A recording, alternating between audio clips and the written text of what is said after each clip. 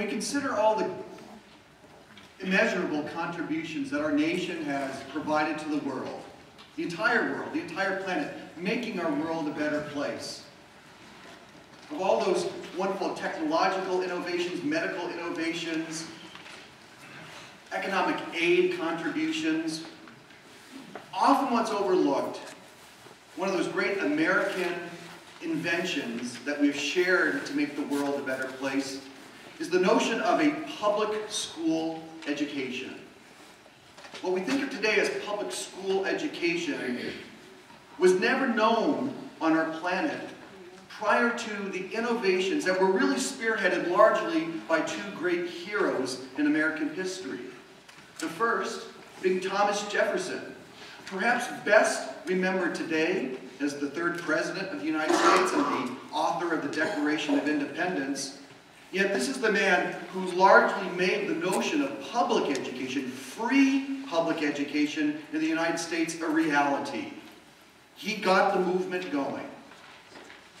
Skip ahead to the beginning of the 20th century and our next great American hero, John Dewey, who transformed what was being taught and how it was being taught in the public schools from reading about subjects to actually having our students do the stuff of the subjects. So instead of reading about music in music classes, the students actually make music in the school classes. Instead of reading about science experiments in the physics class, the students do the experiments in the physics class. This is one of the reasons why, in the modern, enlightened sense of what we think of what public education should be, why music always has been, is, and will continue to be considered an essential subject.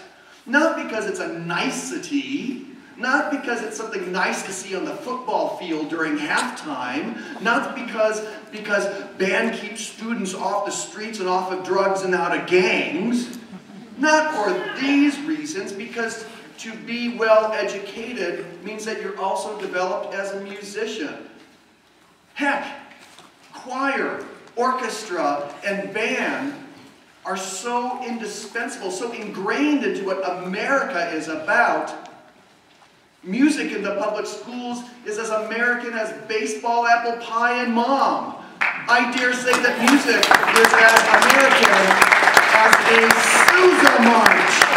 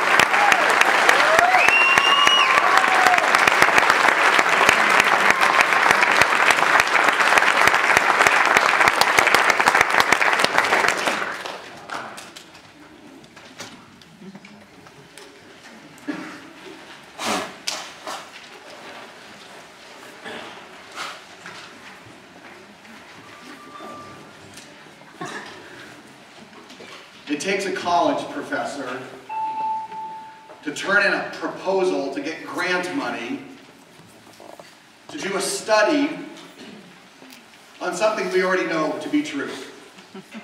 Such is the life of academia. You professors are guilty of this.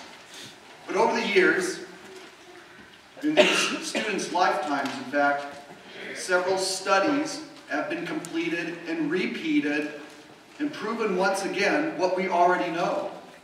And that is that children who have music making as part of their education turn out to be smarter students. They turn out to be better team workers. They do better on math tests. They are better problem solvers. We know this to be true. We didn't need a study to prove it, but we got the scientific studies there to verify. And it might sound a little shocking to you to hear me say this to you tonight as a college professor, as a band director, as a music teacher, but quite frankly, all those wonderful benefits of music education identified in these studies really don't matter. Because the fact is, if you want your students in schools to have better math classes and do better in those math classes, then hire great math teachers. That is how you get great math scores. We don't have music in the public schools to boost up math scores. That's just a nice little benefit that comes from having music in the public schools. The reason why we have music as part of our curriculum at every level, and the reason why we are disgusted when we hear about music programs being cut back, and why we are inspired when we have new schools being built that understand the importance of music and the performing arts, and to have such spectacular facilities such as this, even in economically lean times, where some people might actually question the financial prudence of building a performing arts center such as this. Ignorant. Why does it matter? Because quite simply, to put it in the most blunt terms, to be a human being is to be a musician. Now granted, some people create music, and others might only receive music. But the fact is that all of us are innately musicians. Psychologists verify this, anthropologists verify this, archaeologists verify this, brain neurologists verify this. Music is actually one of the unique intelligences of the human brain, unlike any other mammal. The fact is that there has never been a moment in the history of the human race, ever, in which music hasn't been a part. Music existed before other forms of human communication, before written language. And in some societies and some cultures, music existed before the spoken language developed. So if we say we're providing our students with a quality education, and to say, however, we can no longer afford music, we might as well pack up shop. Oh sure, we've seen some places where the music program was dropped from this school or that school, or tragically, wholesale in an entire district. And the argument might be made, well, those schools are still operating, the students are still getting an education, but they're not getting the education. The education that we as parents want our children to have, because we want them to become the finest human beings that they're capable of, and without music, they simply cannot reach that potential. We should be mortified that just 2 weeks ago in our state's capital, the city schools of Sacramento are entertaining the notion of dropping music entirely in that school district. In our state's capital. The fact is that it happens there, it will happen anywhere. We cannot let this happen. Not only can we not let it happen, the great things that are happening with the music program here in Antelope Valley, in the Antelope Valley schools, where music still exists. Oh no, not just it still exists, that it thrives, that it's meaningful. We need to be making every effort to make sure, this isn't good enough. This is good, but it's not good enough. We need to keep keep working diligently to make sure that every school in the district has all three of the essential components of music making. Choir at every school, orchestra at every school, and band at every school, because we want our children, our sons and daughters, to have the finest education. And don't let anyone tell you otherwise. No matter how bleak the economic news is, there are always resources available to ensure that a complete music program is always here for your schools, for your children, for your community. Why? Because it makes our world worth living in. From patriotic music, to feel-good music, to profound music. Yes, these students' brains and character are all the better because they get to play Sousa, Deep River, Pachelbel's Canon, Vida la Vida,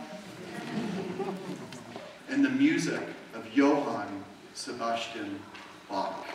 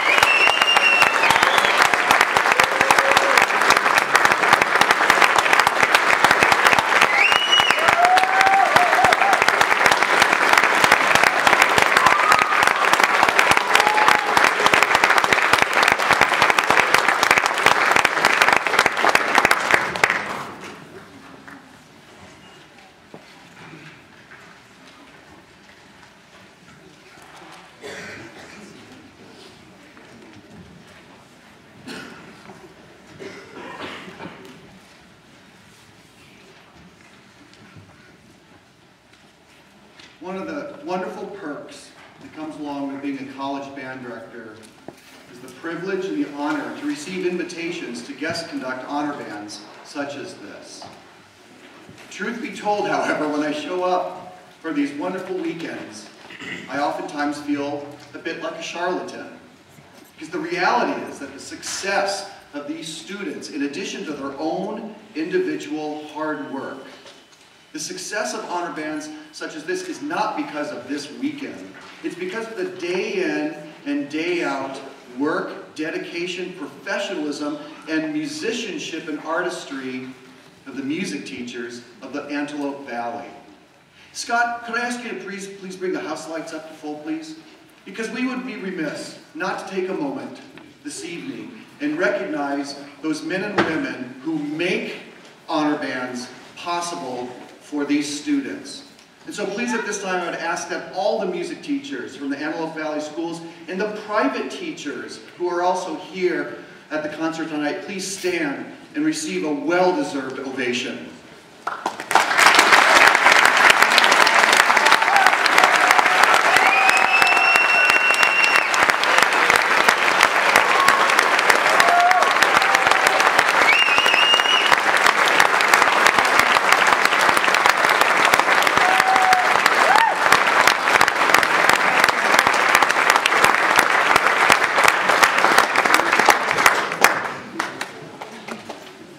I speak now not as a college professor, but as a parent and as a very proud citizen of the state of California. Parents in the audience, as many of you know, your child might be thinking about music as a major in college, and this puts fear in your heart. Music major? You might as well be an English major or an art major. What are you going to do with that degree? Let me assure you that yes, it is a demanding and challenging profession to pursue, but it is a realistic career objective for students of this caliber. Yes, the doom and gloom in the news is there every day, week in and week out. Tuition will continue to rise. Despite this, we're still the bargain of the nation. Because quite frankly, every other state in the Union wishes they had the university systems that California has. And quite frankly, if the tuition at the Cal State schools were to increase by 10% every year for 10 consecutive years, the tuition that California residents would pay at a Cal State school after those 10 years would still be within the lower 50th percentile of state tuitions among the other 50 states. And quite frankly, most of those other states don't have the universities that we have. The wonderful thing about our state is that you don't just get to say, hey, if I want to pursue music, I have to go to that state university because that's the only one that has it. You get to choose from many wonderful programs. Do not fear, do not lose sleep if your child is thinking about music as a major. And I would be happy to speak with any of you after this concert to assuage those fears that you might have. And for the parents of those students who are going to be pursuing other majors in college, please be part of the great foundation that these music teachers have given to your children. Make sure that when they graduate from their high school here in Antelope Valley, that they continue in their lives as amateur musicians by continuing to play and sing in the choirs, orchestras, and bands at the college and universities that they go to. They will make the world all the more better because of this. Music in our world, could you imagine no music in our world? We can't. We can't. Because to imagine no music in the world would mean that the human race would no longer exist in the world. It's that ingrained to who we are, what we are, and why we are. And on behalf of all of these incredible students, incredible families that see to it that Antelope Valley has music programs that are the envy of other school districts, to teachers and administrators who understand the essentialness of this, that's a lot to celebrate this weekend. And we thank you for being a part of this spectacular event, the Honors Festival for this weekend in Antelope Valley. And I can think of no other befitting way of closing the concert with just a piece of music that captures the excitement, the thrill that life brings to all of us in our daily world. John Mackey's Undertow.